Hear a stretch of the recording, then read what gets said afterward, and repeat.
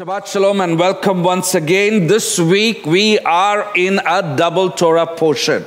We are going to focus on Parsha Chukat and Balak, but it's so much to talk about in each chapter of this week's Torah portion, so we won't be having time to look into everything. So I'll be only focusing more on Parsha Balak. But the word Chukat basically means statutes or decrees. It is a mitzvah that does not make any sense, but we just do it in obedience to Hashem. The word Balak is basically taken from the name of the former king of Moab, who we know from the Torah wanted to hire the false prophet Balaam to attempt to curse the Jewish people. Now, before we get into talking about the Torah portion, I just want to talk about just a few minutes about this month that we are in. We are in the month of Tammuz, which basically means we are 2 months away from Rosh Hashanah. Soon after Tammuz is over, it's the month of Av, and Av, then Elul, and then Rosh Hashanah. Believe it or not, Rosh Hashanah this year falls basically on the first week of September. So those of you who are planning, you need to remember the high holidays. You need to get a calendar, which reminds me the biblical calendar is going to be available, but this time it's only available for those who are going to pre-order biblical calendars. Every year we print a lot of things and we keep it as stock as if our stock is so much over there in our store. So I'm not going to do that this year. If you want a biblical calendar, you need to pre-order. Pre-order will begin from next month onwards. So very, very important. So we are in the month of Tammuz, which means that in this next week, Thursday, July the 6th, is basically the 17th of Tammuz. And the 17th of Tammuz is basically a fast day from sunrise, dawn to sunset. Now, the fast of the 17th of Tammuz is, in the Hebrew month of Tammuz, is also known as Shiva Asher B'Tammuz. It begins basically the start of a 3-week mourning period for the destruction of Jerusalem and the 2 holy temples. The fast basically commemorates 5 tragic events that occurred on this day. Number 1, Moses basically broke the tablets when he saw the Jewish people worshipping the golden calf. That's why we are fasting on the 17th. It happened on the 17th of Tammuz. Number 2, during the Babylonian siege of Jerusalem, the Jews were forced to cease offering their daily sacrifices due to the lack of sheep. Number 3, Apostomus basically burned the Holy Torah on this very day. Number 4, an idol was placed in the holy temple on this very day of the 17th of Tammuz. And number 5, the walls of Jerusalem were breached by the Romans in 69 CE after the lengthy siege. 3 weeks later, after the Jews put up a valiant struggle, the Romans destroyed the second holy temple on the 9th of Av. So the Jerusalem Talmud also maintains that this is also the date when the Babylonians breached the walls of Jerusalem on their way to destroying the first temple. The fast of the 17th of Tammuz is basically referred to in the book of Zechariah by the prophet Zechariah, and this fast is known as the fast of the 4th or the 4th month. We see there in Zechariah chapter 8 verse 19. It says, Adonai Sabaoth says, the fast days of the 4th, which is this month, 5th, 7th, and 10th month, are to become times of joy, gladness, cheer for the house of Judah. Therefore, love, truth, and peace. So in other words, if we in the Messianic time and the Messiah comes back, these fast days are going to be converted into days of joys, celebration. So if we want to be part of that celebration of when the Messiah comes, we need to be able to fast during these days also. Now, abstaining from food and drink is the external element of the fast day, but on a deeper level, the fast day is an auspicious day when God is accessible basically for people who are willing to repent and turn to God. The sages say every generation for which the temple is not rebuilt, it is as though the temple was destroyed for that generation. A fast day is not technically a sad day, but it is an opportune time. It is a day when we are empowered to fix the cause of the destruction so that our long exile will be ended and we will find ourselves living in messianic times, and I pray that it will be soon in our days in this day. The 3 weeks after the 17th of Tammuz, the question is, why do we have these? The next 3 weeks after the 17th of Tammuz are very important days. For 830 years, there stood an edifice upon Jerusalem hilltop, which served as the point of contact between heaven and earth. So central was the edifice to the relationship between man and God that nearly 2/3 of the commandments or mitzvahs were contingent upon the existence of the temple in Jerusalem. Its destruction is regarded as the greatest tragedy of our history, and its rebuilding will basically mark as the ultimate redemption, the restoration of harmony within God's creation, between God and his creation.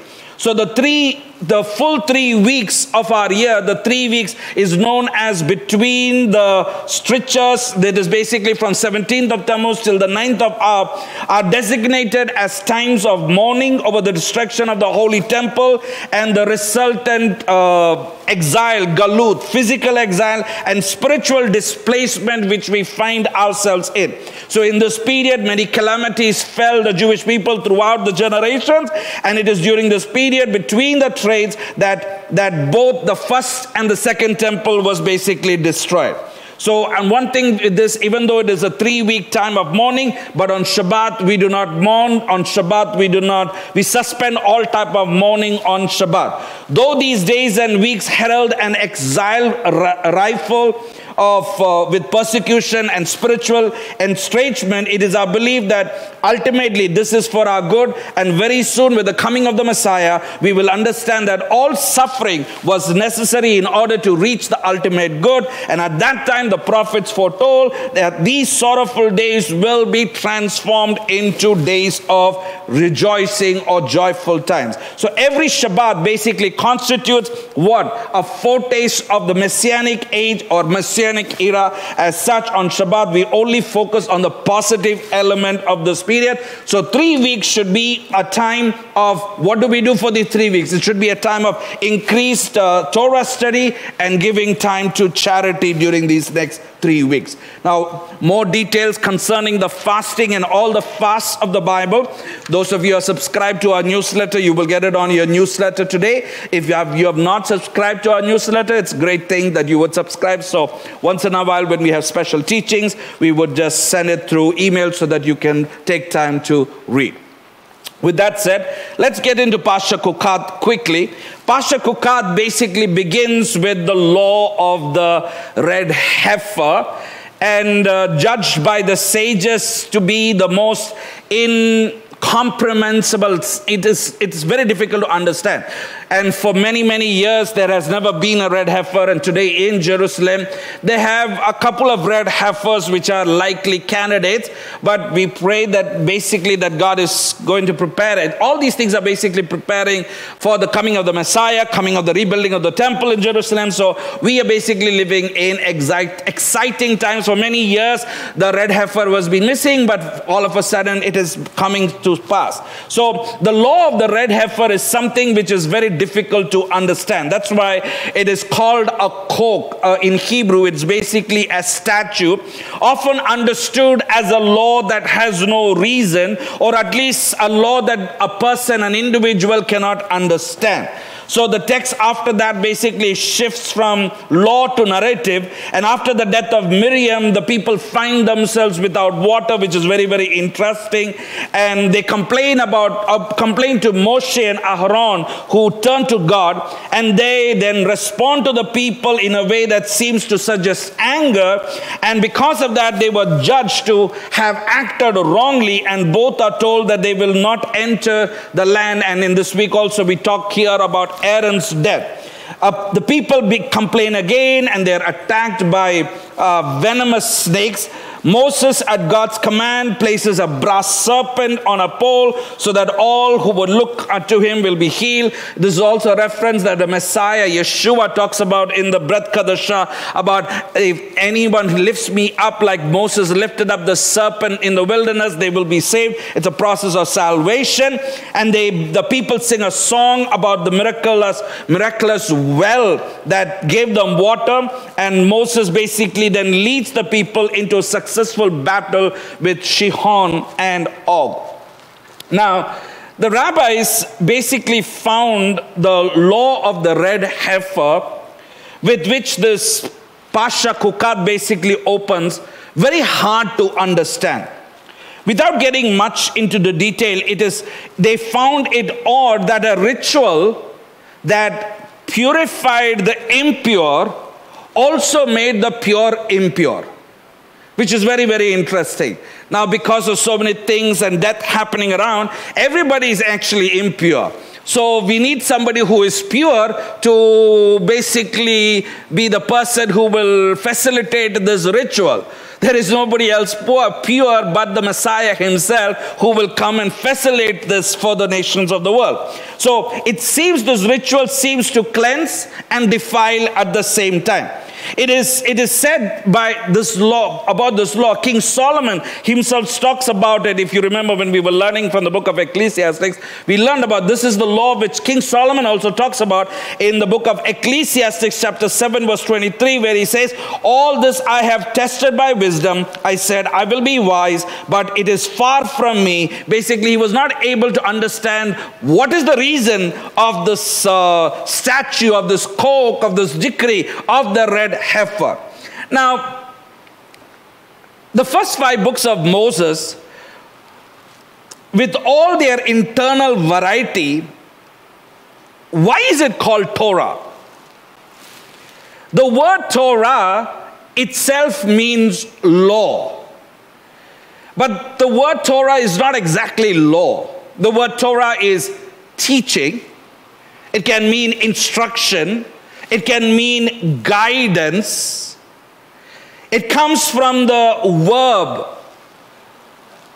yara, from where we derive, it means to shoot an arrow, or to aim at a target, or to hit the mark. That's what Torah is. So in other words, that if I want to know what it means to walk straight with God, upright with God, I need to know God's word, and that's what Torah is all about. Yes, it is law, but it's not exactly law. Now, you can look at law in a very negative sense, but you can also look at law as something very positive, in the right way to live. Now, many people, even our Prime Minister, he recently went to the United States of America. But what is the one thing we can talk about the United States? It's the land of the free and the brave. But the land of the free and the brave is basically a land full of laws. Without laws, there is no freedom, because laws, if you are a person who basically understands the laws, you're free. In the constraints of the law, you have so much of freedom. So clearly, we have here a concept larger than law in a narrow legalistic sense, for which the Mosaic or the books of Moses have other words also. It's not just law. The word for the Torah is not just Torah. The commandments is not just Torah, but there are other words. Another word for some of the commandments of the Torah is chok or Chukat. Chukat basically means laws which have no meaning, have no understanding. It has no logical explanation, but I do it because God tells me to do it. Then there is laws of mishpat. Mishpat is judgment. Judgment is certain things that causes me to judge certain things. I need to understand these are things that I need to do. Then edut is basically testimony. Certain commandments give God the glory, like keeping Shabbat is a testimony unto Hashem. Then there are certain commandments which talk about deen or judgment. And mitzvah. Mitzvah is basically the concept of getting attached to God or being one with God. So in that sense, we need to understand the Torah does sometimes have a narrow meaning roughly the procedure to be followed in such and such a case. But in a more general sense, it seems to mean guidance as it emerges not from laws but also from history. So Torah in this broad sense is also about the counterpoint, the creative tension between law and life, between the world as it ought to be and the world as it is. And the Torah tells us that law is not merely a set of rules whose only logic is that they are the will of God. Now, we need to understand our faith is not a matter of blind obedience. We need to understand what we believe in.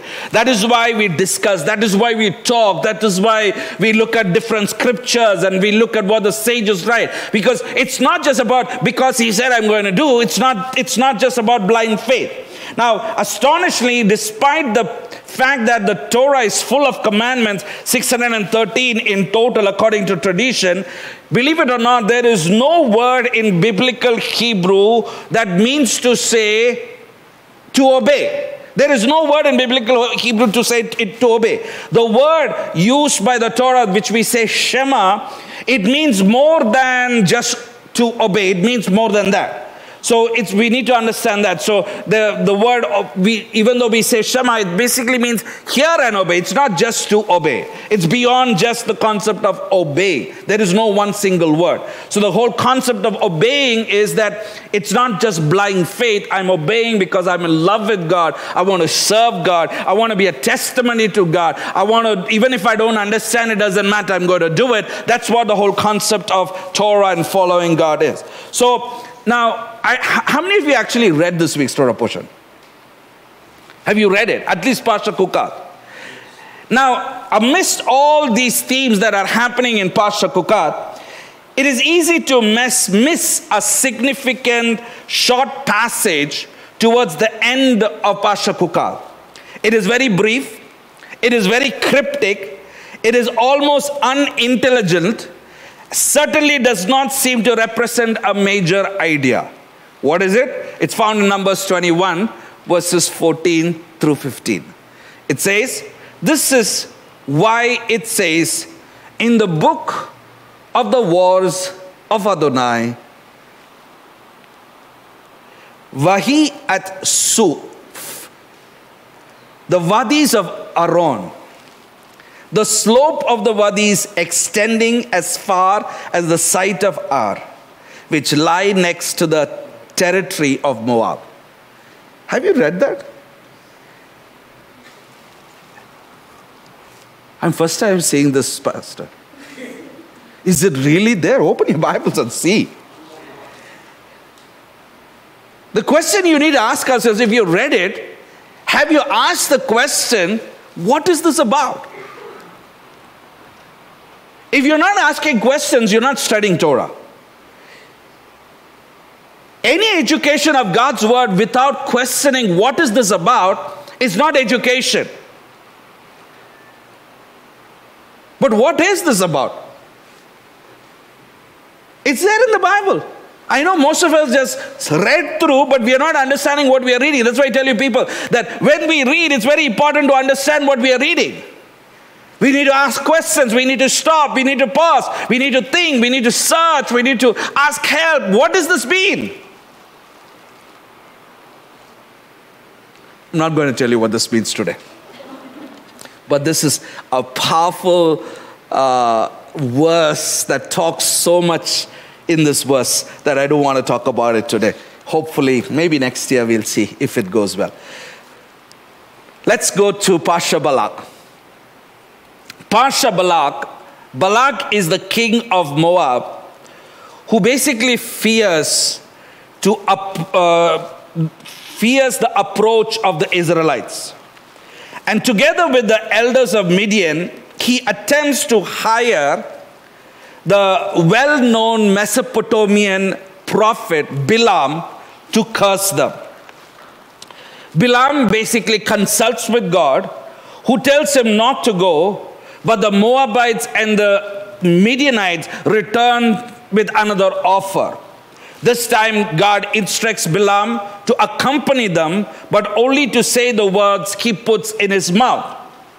After a strange episode in which Balaam's donkey sees an angel blocking the way, Balaam and Balaam basically ascend the mountain overlooking the Israelite camp.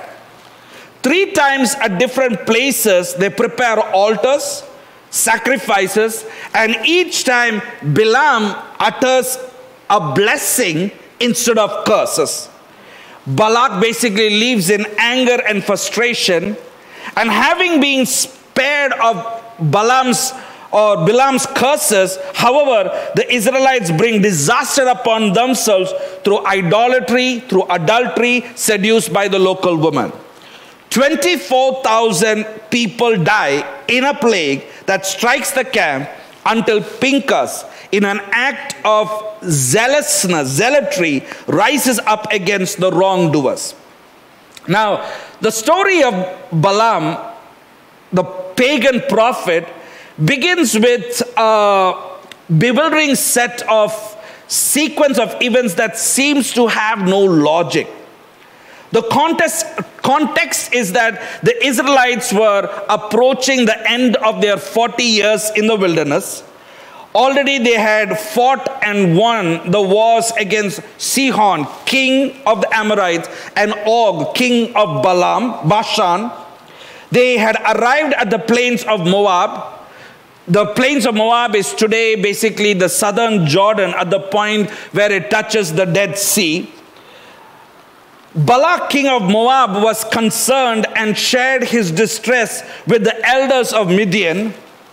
And the language, if you see, of the Torah is, at this point, is precisely almost similar to the reaction of the Egyptians at the beginning of the book of Exodus. So let's see what it says over there in Exodus chapter 1, verse 9 and 12. Concerning Egypt, Pharaoh said to his people, here the children of Israel is more numerous. The Hebrew word over there for numerous or great is the Hebrew word rav, and powerful than we. And verse number 12, and the Egyptians felt a disgust, vayakutsu, at the children of Israel. In this week's Torah portion concerning Moab, it says in Numbers 22 verse 3, Moab, he felt very fearful because the people, because they were what? Numerous, against the same Hebrew word, Rav.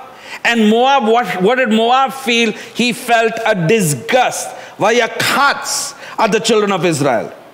And the strategy of Balak adopted was to seek the help of a well-known seer and diviner known by the name of Balaam. In fact, the historical background to Balaam's narrative is a well-attested narrative. It's not just a story.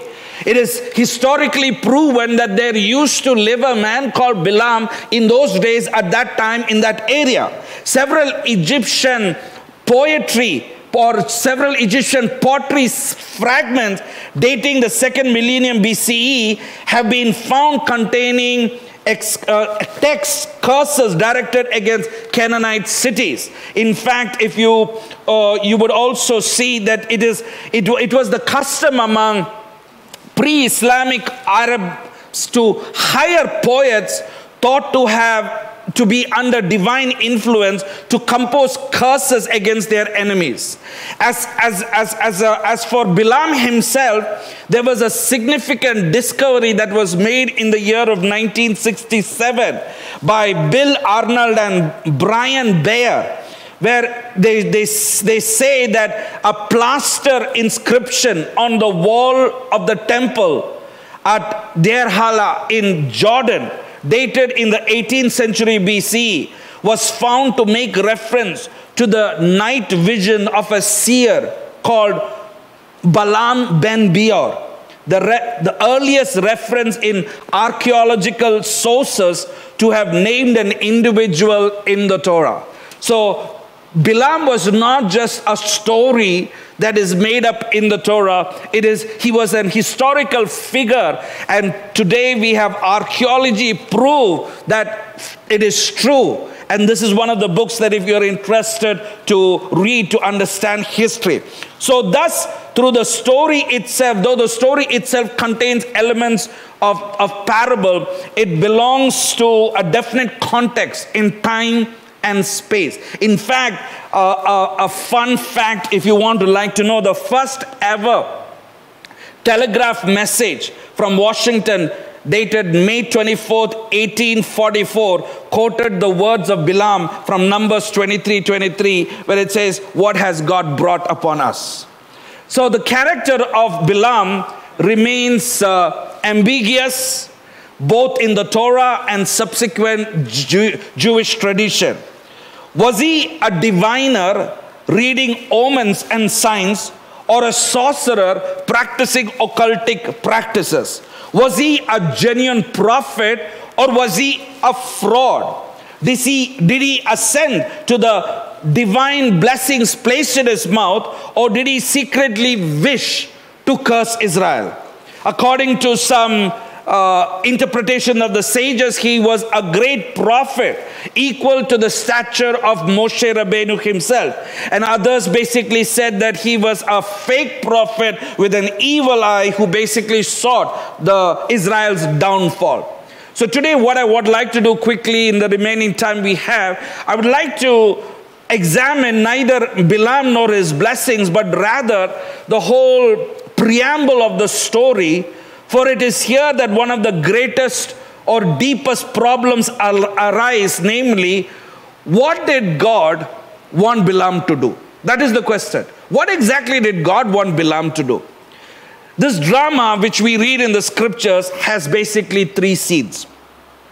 In the first, the emissaries arrive from Moab and Midian. Now, when we are learning about the whole story of Balaam, we need to understand there is a fragment of Balaam in us also. He was not interested in blessing the people. He was interested in cursing the people. He wanted to basically, if you look at Balaam and Amalek, they basically, especially in Hebrew, they have the same letters all together. What does Amalek want to do? Kill the people. What do Balaam want to do? Kill the people.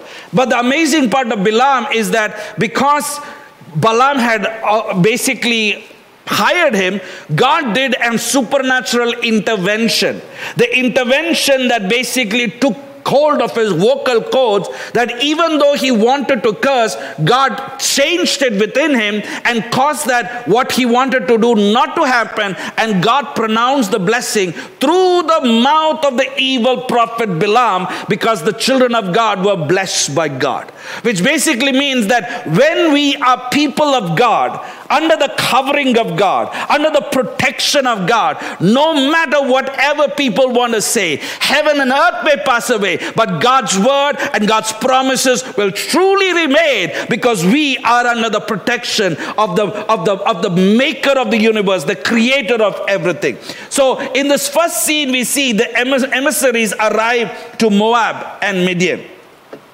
They state their mission. They want Balaam to curse the Israelites. Balaam's answer is a model of propriety. What does he say? He says, "Stay the night," he says, "while I consult with God." And what was God's answer? God's answer is very clear. We see in Numbers 22 verse 12. But God said to Balaam, "Do not go with them.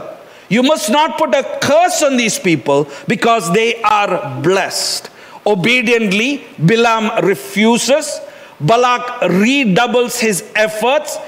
Perhaps more distinguished messengers and the promise of a significant reward will pursue Balaam to change his mind. And with that, now the second scene begins to unfold.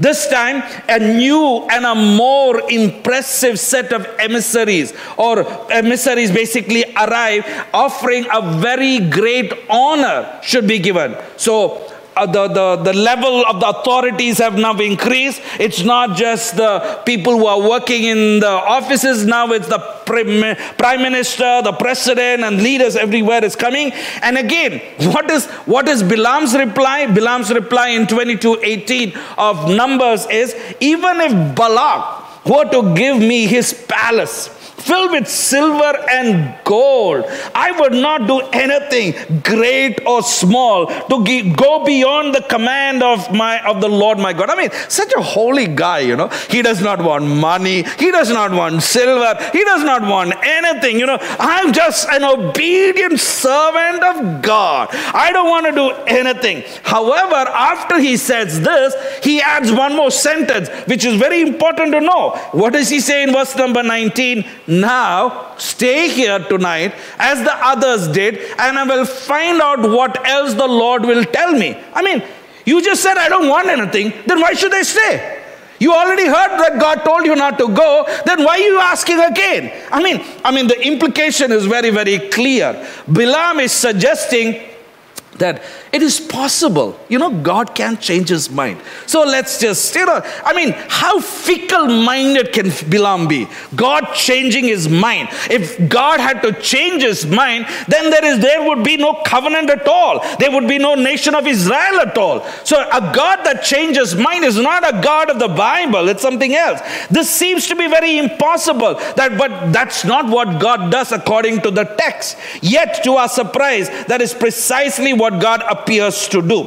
It says in verse 22-20 of Numbers, that night God came to Balaam and said to him, since these men have come to summon you, go with them, but do only what I tell you.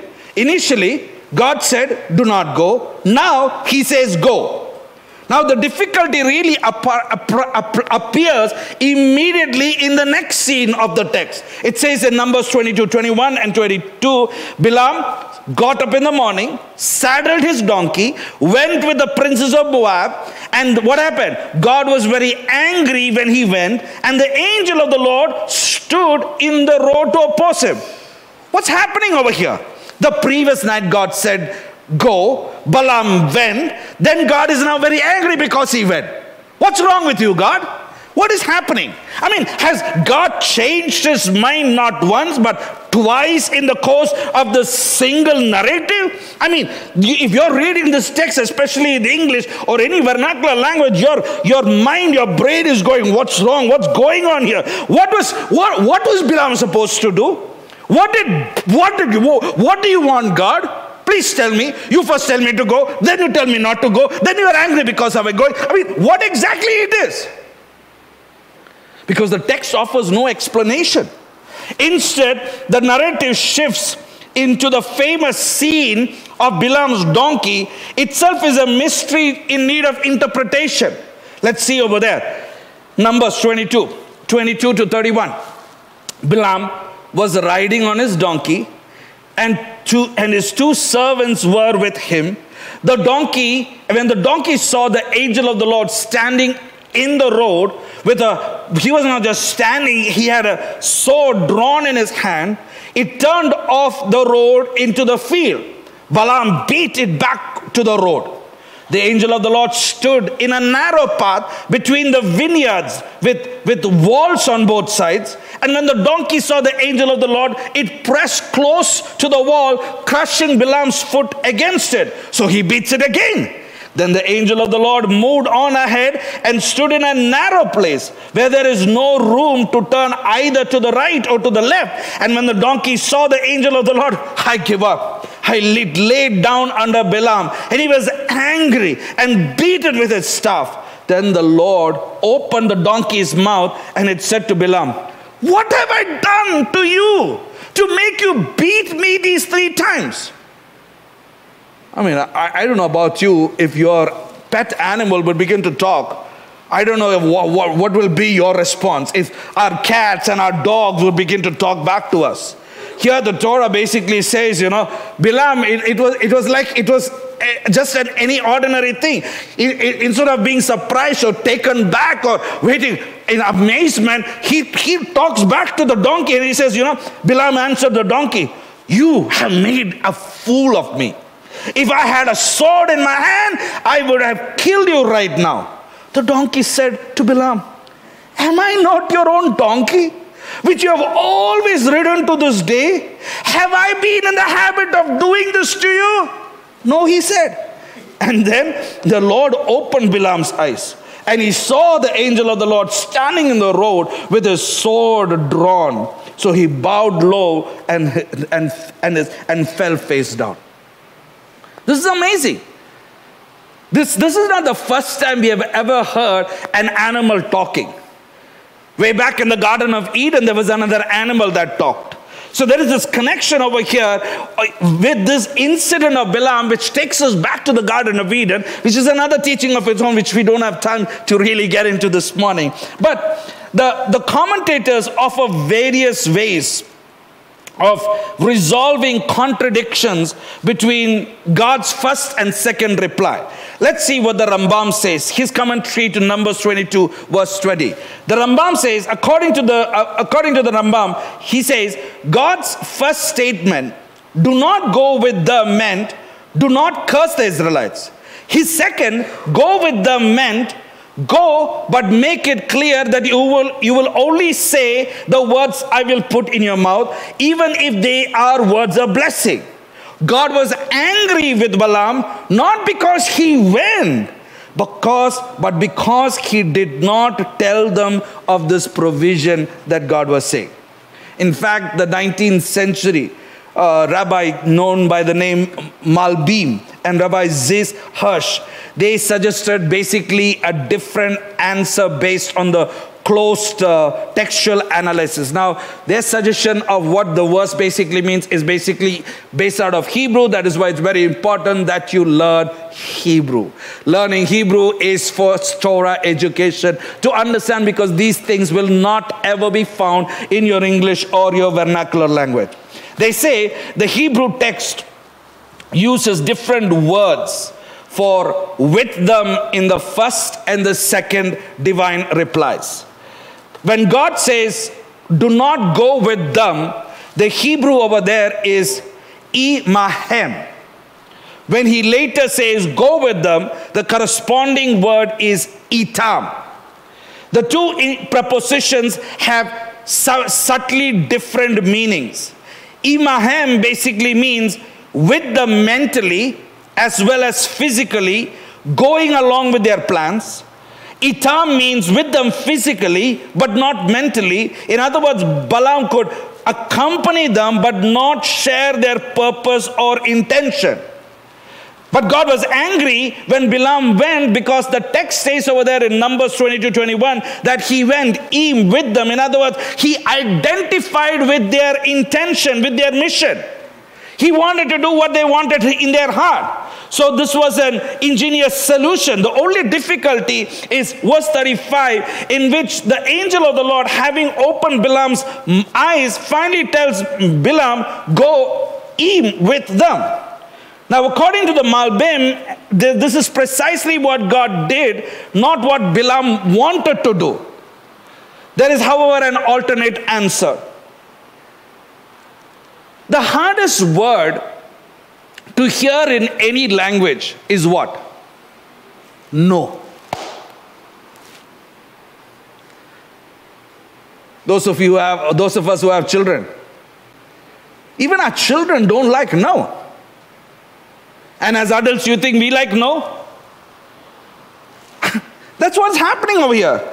Balaam had asked God once. What did God say in the beginning? No. That should have been enough for Balaam. But yet, he went and asked again. In fact, in that act, he betrayed his essential character. He knew that God did not want him to go, yet he invited the second set of messengers to wait overnight in case God had changed his mind. Now, friends, do you think that the God of the Bible is a God who changes his mind? Now, if you think so, that means you have not understood the God of the Bible. What if he, some people say, God wanted me to follow you once, and after 5 years they say, God doesn't want me to follow you. Which God is this?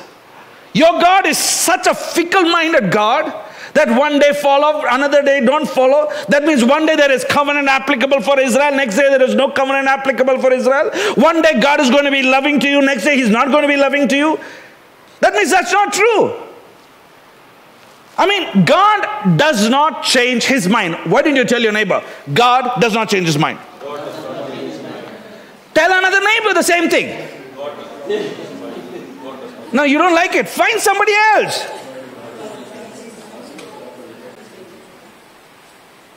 He is not in the business of changing minds.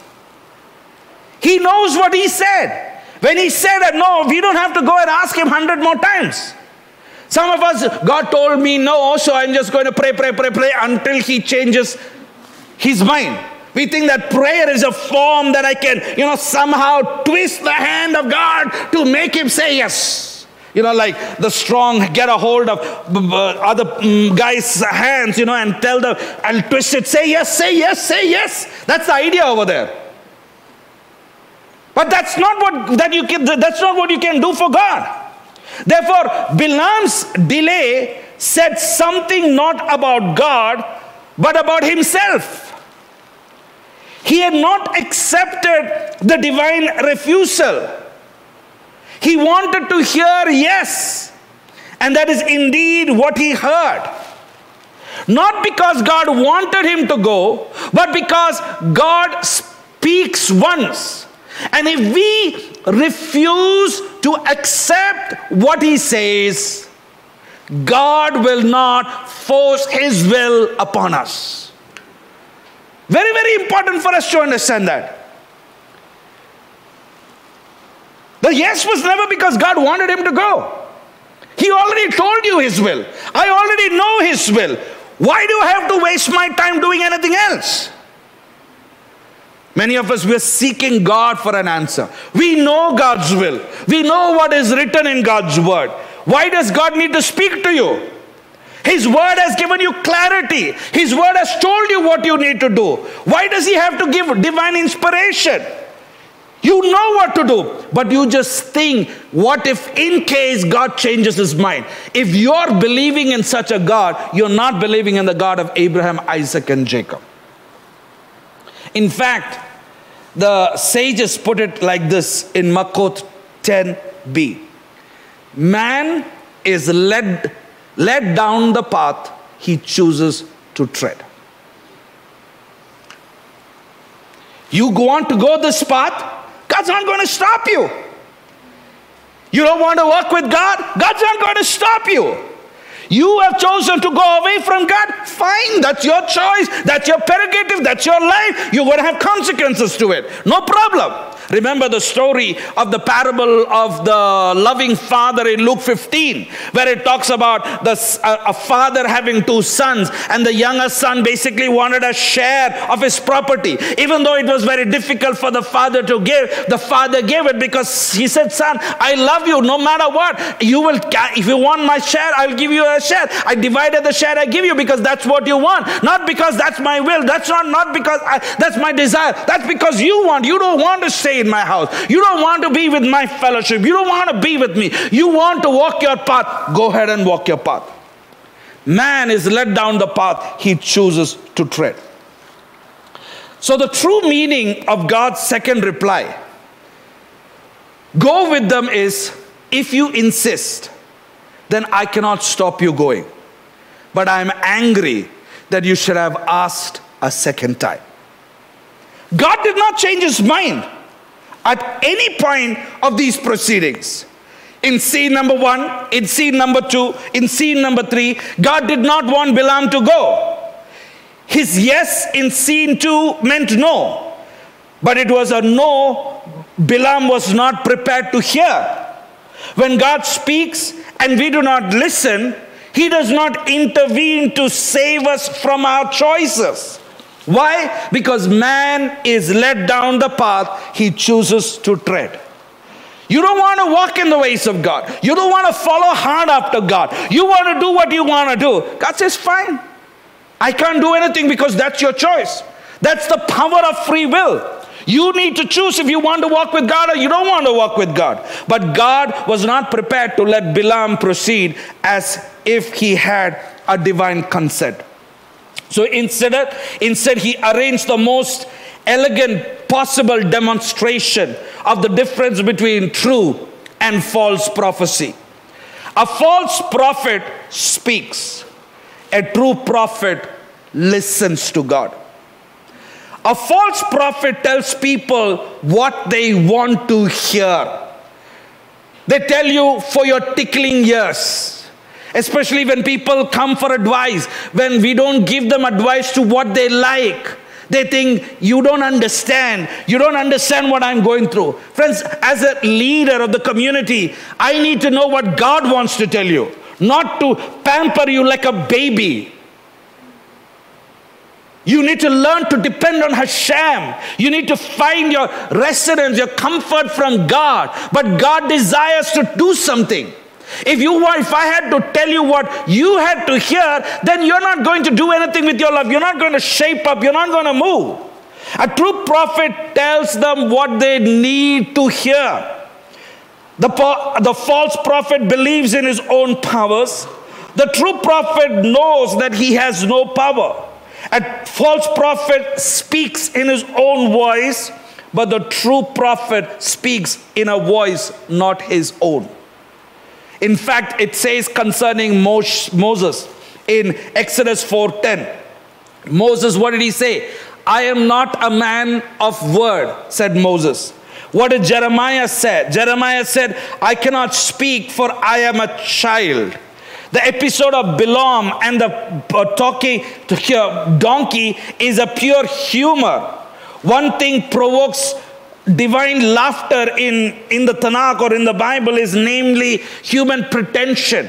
When you begin to pretend, when you begin to act, you think that you're getting away with your life, getting away with sin. You know, God can see that pretension. He can see the motivations of your heart. He can see what is really happening. And God basically laughs at such people. You thinking you're getting away? No, you're not getting away. I'm just allowing you to go because that's the path you want to go. Balaam had one renown as the greatest prophet of his day. His fame had spread to Moab and Midian. He was known as a man who held the secret of blessings and curse. God now proceeds to show Balaam that when he so chooses, even Balaam's donkey is the greatest prophet than him. God can use anybody who is available to him.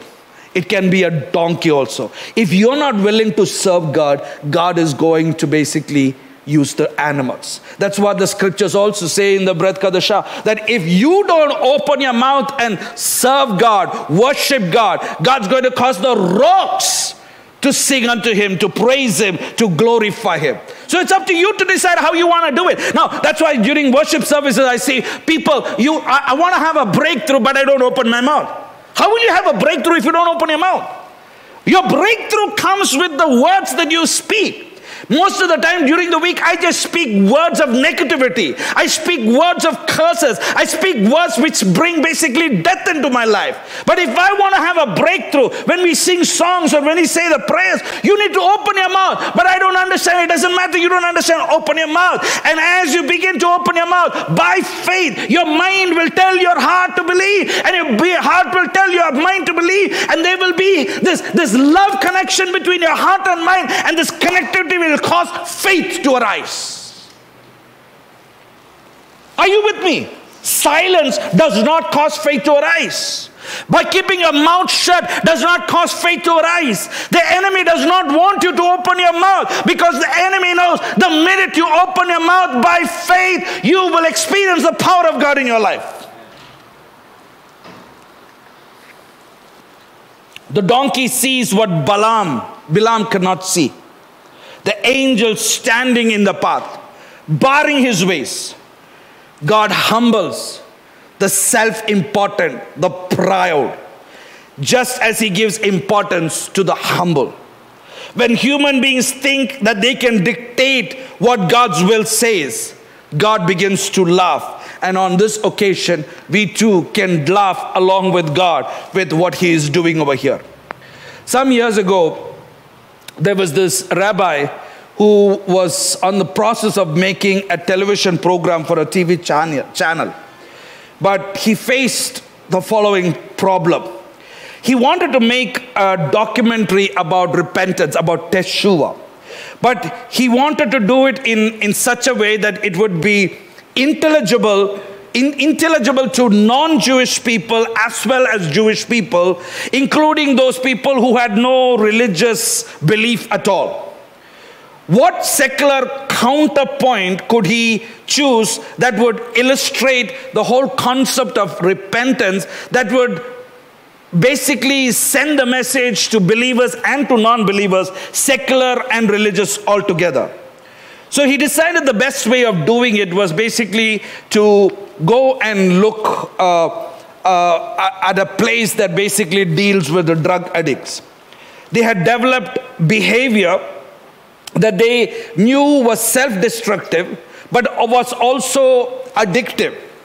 To break the habit, they would basically involve themselves into immense reserves of will. They had to acknowledge that the life they led was harming them, and they had to change. They had, in other words, to go through a secular equivalent of teshuvah or repentance. So what this rabbi did was he basically spent a day in a rehabilitation center, and he said it was very heartbreaking. The young people there, he said, they were aged between 16 and 18, all coming from broken homes. Many have suffered abuse. Other than the workers at the center, they had no networks of support. The staff was made up of exceptional people. Their task was mind-numbing difficulty. They would succeed in getting the addicts to break the habit for days or weeks at a time, and they would again relapse, and the whole process would have to begin again. He began to realize that their patience was little less than a human reflection of God's patience with us. However, many times we fail and have to begin again, God does not lose faith in us, and that gives us strength. Here we were people doing God's holy work, rescuing people who were into the sin or into the addiction of drugs. He asked the head of the center, who was a social worker, what is it that she gave the young people that made a difference to their lives and gave them the strength to change? He said, I will never forget the answer that she gave, because the answer she gave was one of the most beautiful answers that he has ever heard. She said, we are probably the first people they have met who care for them unconditionally. And we are the first people in their lives who cared enough to say no.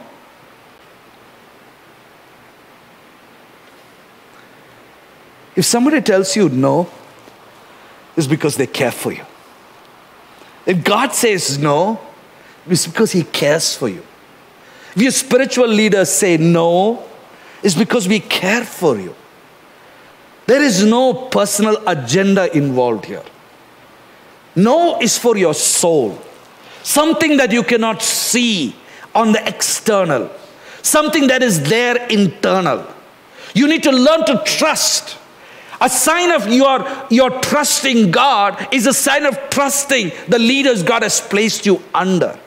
If you lack trust with the leaders you are under, it's a clear sign that you don't trust in God Almighty, whom you cannot see.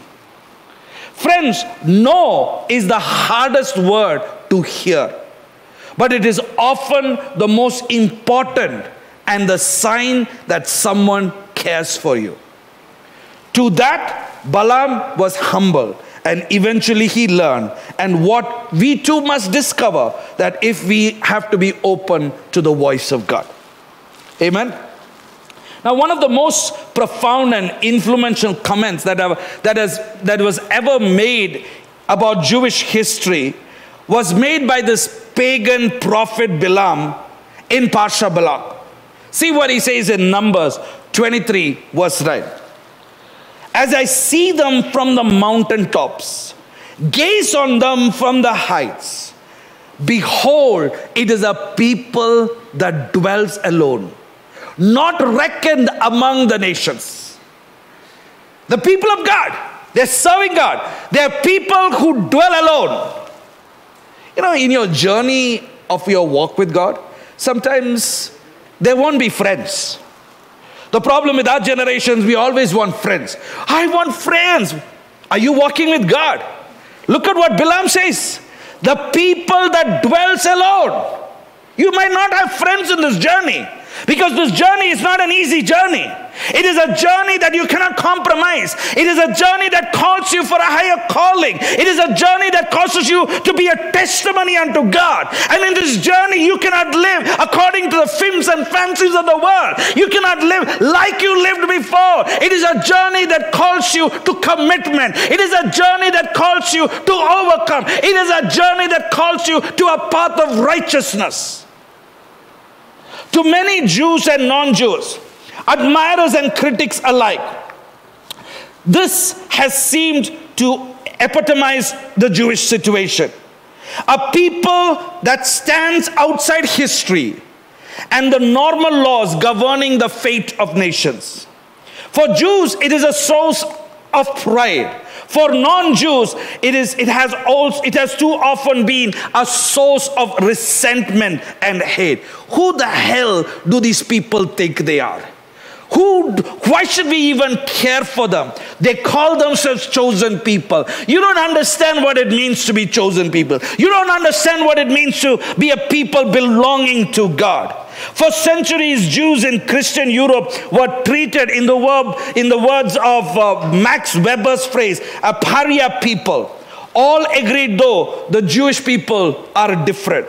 The question is, if they are different, and those of us through the Messiah who have been engrafted into the Jewish people are also different. The question is, how are we different?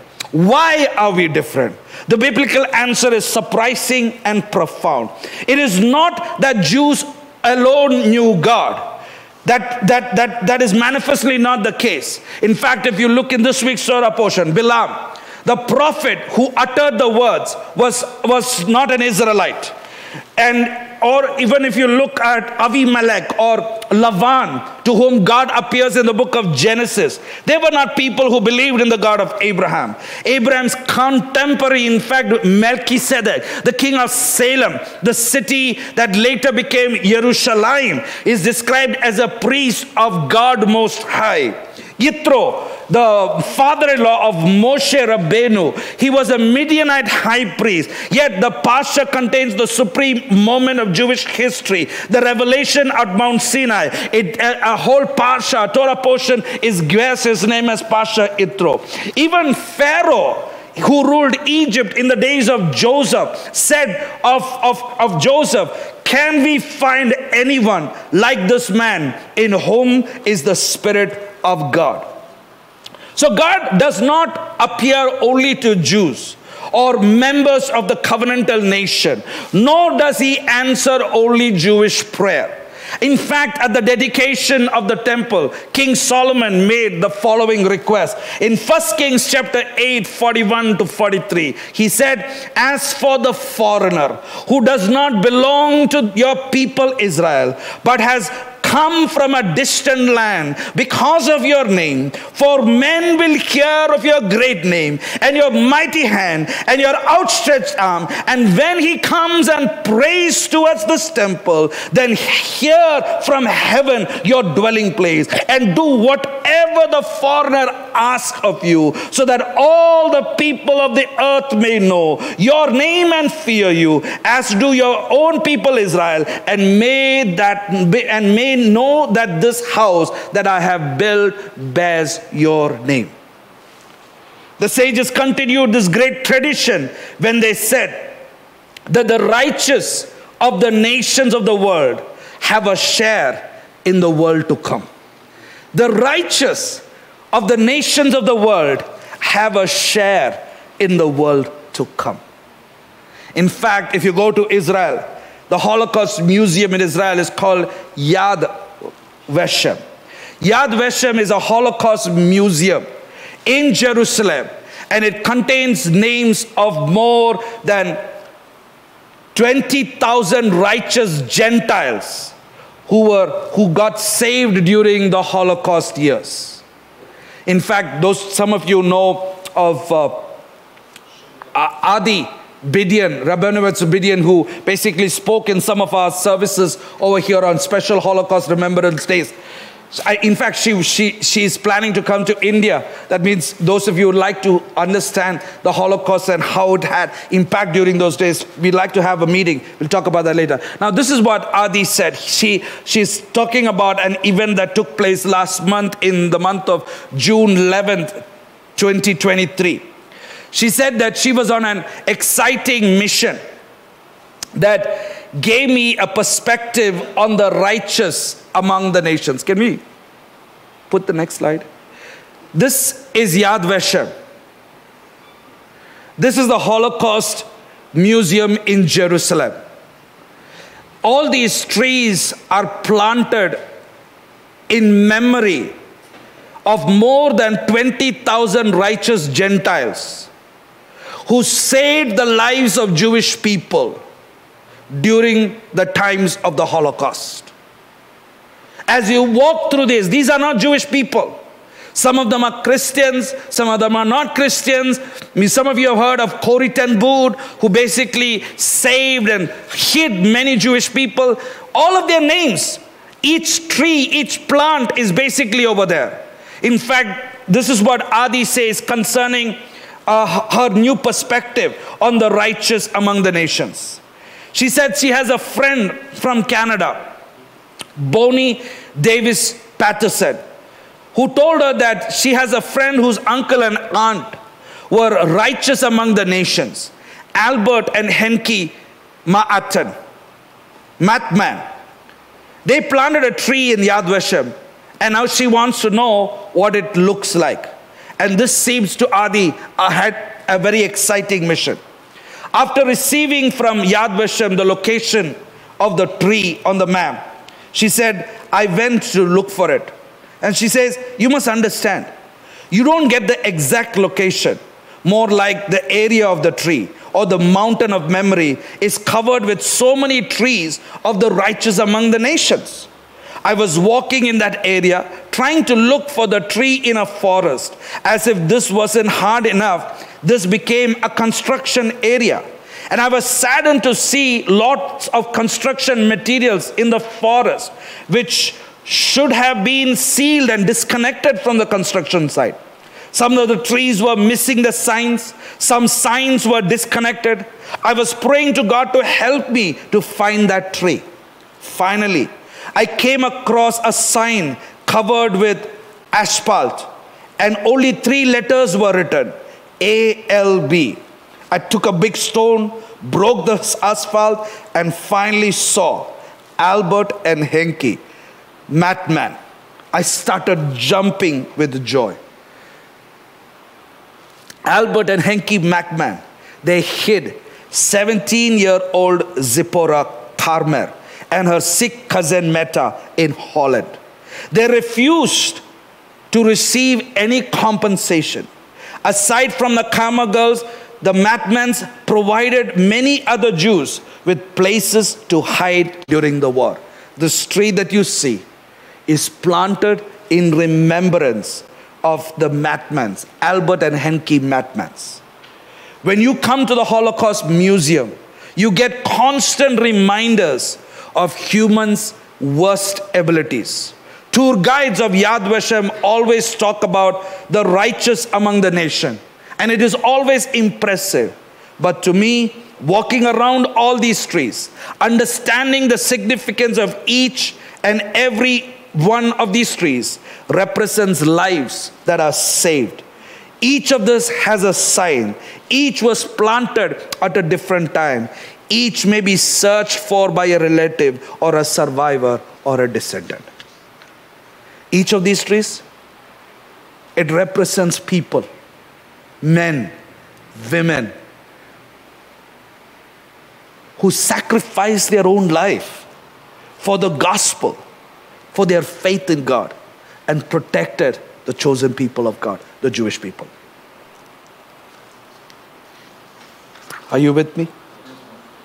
So God does not only appear to Jews, members of the covenantal nation, nor does he only appear to answer Jewish prayers, but these are people who responded to the call of God, who protected Jews during the times of difficulties. Nor is it that God's covenant with the children of Israel means that they are more righteous than others. In fact, Malachi, who is one of the last prophets, has these words to say upon the subject.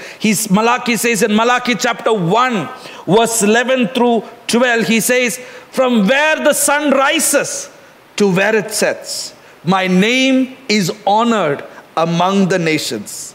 And everywhere incense and pure oblation are offered to my name. For my name is honored among the nations, says the Lord of hosts, but you profane it." I mean, this is amazing. From the rising of the sun to its going down, every nation of the world has righteous men, women, young and old, who basically offers the name of God, glorifies the name of God, lives lives that belong to God. Nor did any of the major strands in Jewish thought ever see Jewish chosenness as a privilege. Being called by God, being close to God, being chosen by God is not a privilege, friends. When we get engrafted to the Jewish people through the Messiah, it is not a privilege. You know what it is? You want to know what it is? It is a responsibility.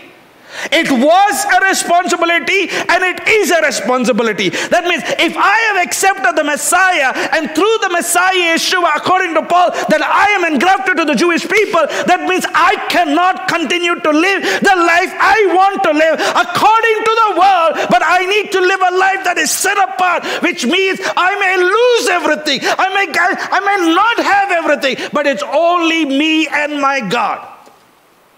We all sing that song, "The cross before me, the world behind me." Is it really what it means? We all sing that song, "I have decided to follow Yeshua." This is what it means to follow Yeshua. Following Yeshua is following in the paths of righteousness. And the paths of righteousness is following the Torah, following God's word, because the Torah is the scriptures that the Master lived on. The key verse here is the famous prophecy of Amos, Amos 3:2. Amos says, "You alone have I singled out of all the families of the earth, and this is why I will call you to account for all your iniquity." I'm saved. I'm going to heaven. He's going to call you for your iniquity. You can't get away with your sin. You can't get away with your unrighteousness. You will have to give an account for every word you said, every thought you had, and every action that you made that was ungodly. Because that's what it means to live a godly life. Isn't that what the Ramkal says? Come to Keshbon, come to accountability, come to a place of intervening into your life and see what it means to walk in the paths of righteousness. Where then did Jewish singularity lie? The clue lies in the precise wordings of Bilam's blessing in this week's Torah portion. Behold, it is a people that dwells alone. Walking with Hashem means you're going to dwell alone. You know, that's why I tell people, if you're walking with God, that's why the most important people in your life should be your community. I'm not saying that you should cut yourself away from the people. It's just that because when you begin to live a lifestyle that is different from others, others cannot get along with you. And if they're getting along with you, it basically means you're not living a lifestyle according to the Torah. You're not throwing them away, but you're living a different lifestyle, because this lifestyle is going to bring glory and honor to Hashem. This lifestyle is going to bring honor to Hashem, and people will know and understand through your ways and through your lives what it means to serve God. For it was as a people that God chose the descendants of Abraham. As a people that he made a covenant with them on Mount Sinai. And as a people, he rescued them from Egypt, gave them laws, and entered into their history. And what does he say in Exodus 19:6? You will be to me, he said at Mount Sinai, a kingdom of priests and a holy nation. You know what it means to be a kingdom of priests? That means a priest cannot mingle himself into the affairs of the world. Does that mean I should not work? No, that does not mean. I may work, but I cannot do, I cannot live, I cannot think, I cannot behave, I cannot dress, I cannot live like the world. Because I'm a holy nation. Because I'm a priest unto God. I'm set apart. I'm different. Some may accept it, some may not accept it. It doesn't matter. I'm accepted by God, and that's the most important thing. Are you with me? Judaism is the only religion to place God at the center of its self-definition as a nation. You want to define what the nation is? God. You want to define your identity? God. Your identity is not in your academics, your allocates, your prices, your prestiges, your money, your palaces. No. God is the center, should be the center of your life. As a community, as an individual. Jews are the only nation whose very identity is identified in religious terms. There were many nations in the ancient world who had national gods. There were other religions, basically Judaism's two daughters of faith, Christianity and Islam.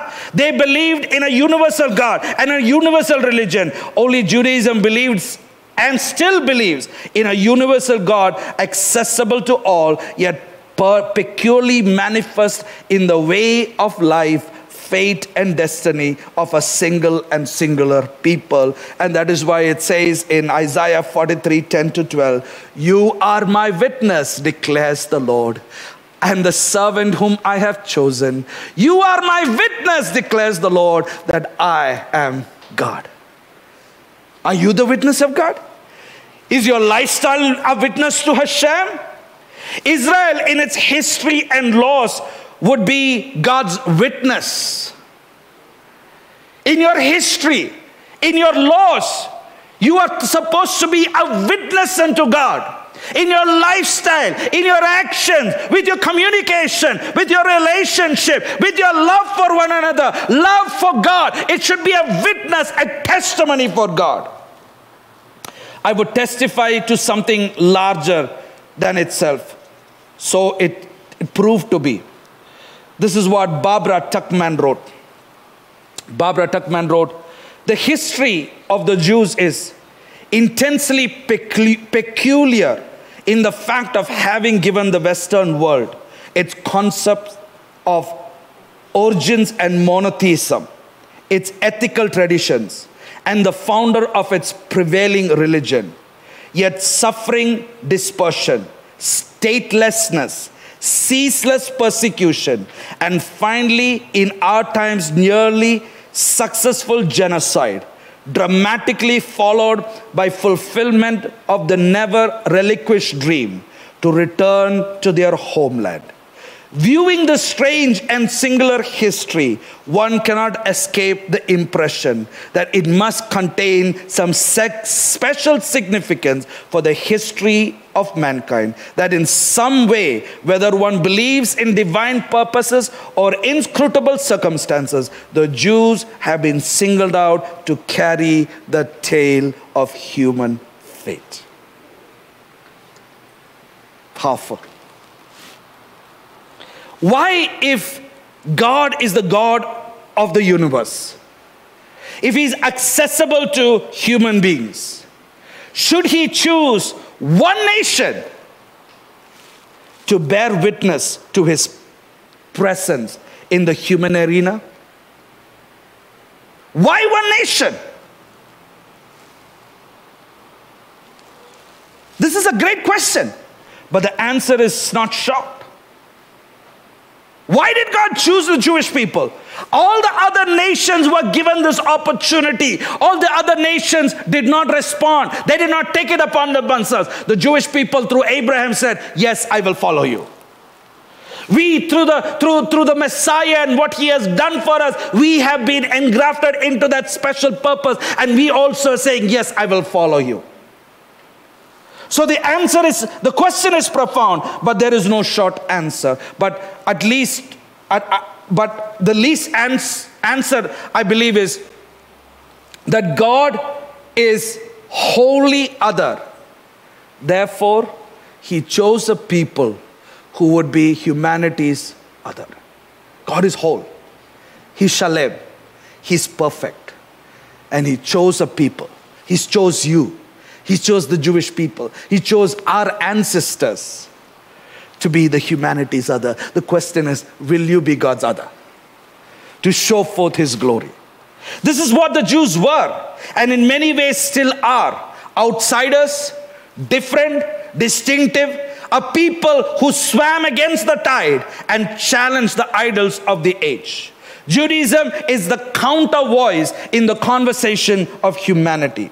During the 2000 years of dispersion, Jews were the only people who, as a group, refused to assimilate to the dominant culture or convert to the dominant faith. As a result of that, what happened? They suffered as a result. And what they taught was not for themselves alone. They showed that a nation does not need to be powerful or large to win God's favor. They showed that as a nation, that a nation can lose everything else, land, power, rights, or hope, but yet they will not still lose hope. They showed that God is not necessarily on the side of great empires and big battalions. They showed that as a nation can be hated, persecuted, reviled, yet still be loved by God. They showed that to every law of history, there was an exception, and what the majority believes at any given moment is not necessarily true. Judaism is God's question mark against conventional wisdom of this age. It is neither an easy nor comfortable fate to be a people that dwells alone. But to be a people that dwells alone is a challenge, and it is an inspirational one. Are you willing to be that people? Are you willing to be engrafted to that people? Are you willing to be part of that people? This is what Hashem is calling us. Because if you are, then we are inviting the Torah. We are inviting Hashem into the house of God. And by inviting the Torah and Hashem into the house of God, you know what we are doing?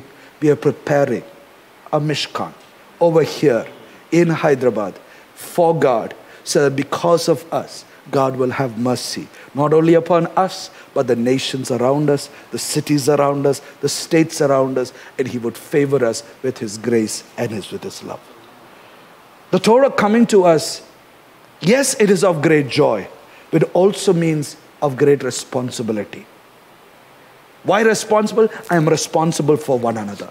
I'm responsible to keep each other on account, that each of us are going to walk in the ways of God. I'm responsible that I'm going to walk in the ways of God. I'm responsible to catch each other's collar to make sure that we walk in the ways of God, in covenant to one another and in covenant with God. Amen. A people that dwells alone. The hardest word is no. But no is because Hashem loves you. And because he says no, we might not do what the world does. That's fine.